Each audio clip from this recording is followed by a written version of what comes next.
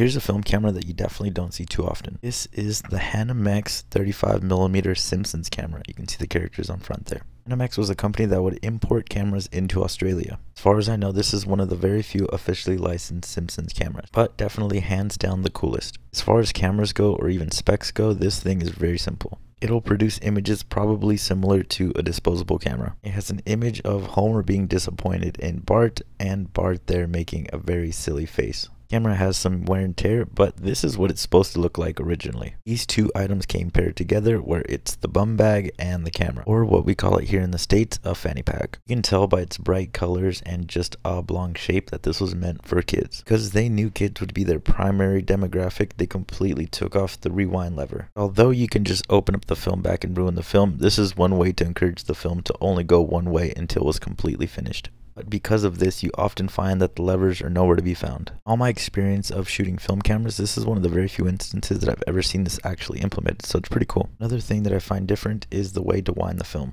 You can't really get a good grip on it, so you have to do it with your index finger and your thumb. And the shutter button is that little sliver there, that little triangle.